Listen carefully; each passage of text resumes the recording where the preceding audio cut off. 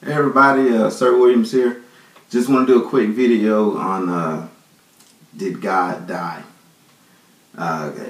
Christianity obviously says that God had to die for our sins, but the problem is they also say that because of the whole dual nature aspect that they believe in, that it wasn't the divine nature or the God nature that died, it was the flesh nature.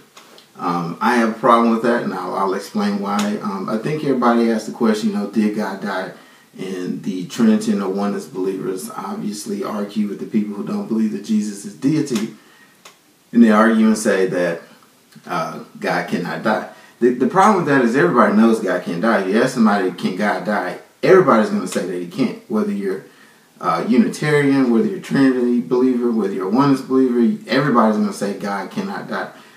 The question that needs to be asked is, did God die the death that humans die? Because that is the atoning sacrifice, or that is the death that had to be suffered, because it had to be the same death that sinners die. Okay, so basically whatever death it is that humans experience, then that is the exact same death that God had to experience in order for it to be sufficient.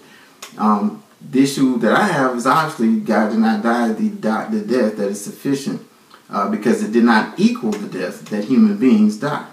I'll go into Ecclesiastes real quick. I'll read this off. Ecclesiastes 9 verse 5. Some of you may know it already.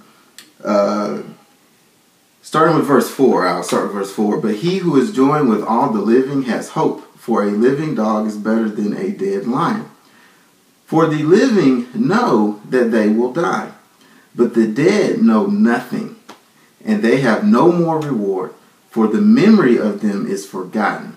Their love and their hate and their envy have already perished, and forever they have no more share in all that is done under the sun. Ecclesiastes Ecclesiastes chapter 9 verses 4 through 6. That is the death that human beings suffer. Okay, and that is and if you believe that when you die you immediately go to heaven or hell, then I will tell you that that's, to me, unbiblical, and that would be a whole nother conversation. So keeping in line with this particular conversation, when you die, we're out cold. We don't know anything. There's no love. There's nothing. All right, we know nothing when we die. And if you say that God died and God had to have a death that is equal to what human beings die in order for that sacrifice to be sufficient, well then not only does his flesh nature have to die, but his divine nature would have to die as well, because it says here the dead know nothing. So when Jesus or Yahshua was crucified and he died, at that point he doesn't know any love for the world in order to resurrect himself, or for his divine nature to resurrect his flesh, because all of it is gone. All of it is unconscious. It knows nothing. Like absolutely nothing. I can't say that enough. So if Jesus was crucified and he is dead, and that death is equal to the death that human beings suffer, then who is left to run the world? Who is left to raise him from the dead? Because he can't do it, because he doesn't know anything. He's unconscious. He can't do it. He's out cold. So there's the problem with the whole thing about trying to separate the flesh from the divine. No. We're talking about a death that has to be equal to the death of human nature. And if you can't say that God died a death that is equal to human nature, then you can't say he died. Therefore, he did not die for you. It never happened.